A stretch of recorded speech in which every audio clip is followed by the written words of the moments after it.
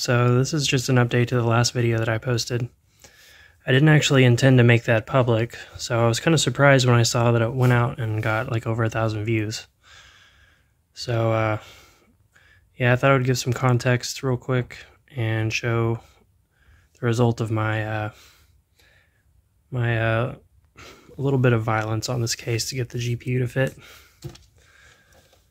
So I bought this thing off Craigslist for a little over 200 bucks. So I just needed a light gaming computer and video editing computer. And yeah, it's done the trick.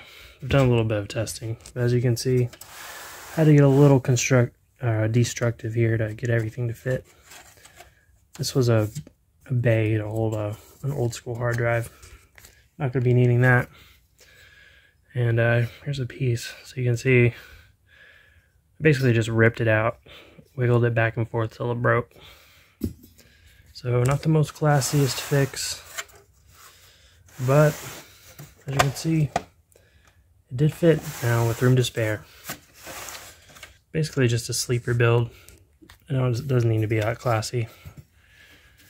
And I kind of like I just like the concept of taking older junk and getting it running again. It's really not too bad. It's a 6-core Intel i7 8770, 32 gigs of RAM, and onboard nvme on the motherboard. So it's not terrible.